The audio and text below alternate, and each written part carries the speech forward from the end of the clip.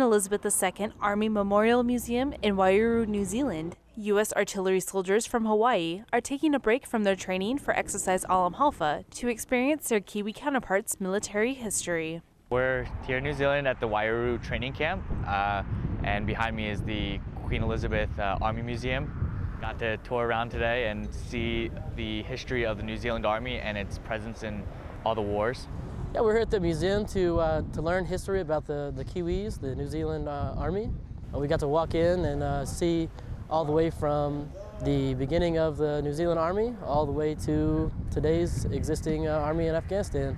It was really a nice experience to see the different uniforms that they had, how they used to work with different countries. It was a great experience. U.S. troops first arrived in New Zealand on June 5, 1942, in the midst of World War II. In the 72 years since, these Allied forces have fought alongside each other, forging a long-standing relationship. I think the coolest thing was that after spending a week with the New Zealand artillerymen and then coming out and kind of seeing the history of where they come from and then knowing our history of the United States Army, I think it was just cool to see how many similarities we share. No matter whether we're in different parts of the world, you know, soldiers are soldiers and we're all the same, and we've, you know, come from the same past.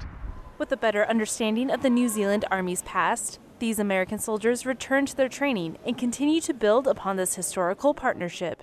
Airman First Class Ashley Powell, Waiouru, New Zealand.